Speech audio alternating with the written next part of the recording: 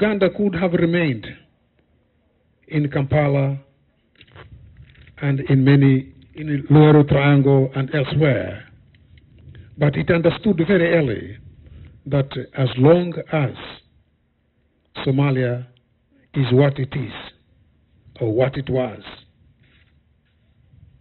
in 2007, Uganda could not consider itself safe.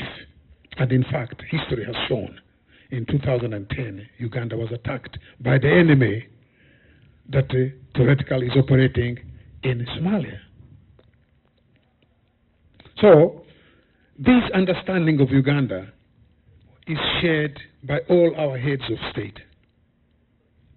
And they have decided through the Peace and Security Council that we need to come to Somalia and help stabilize this country and contain Al-Shabaab. You have been sent here, you,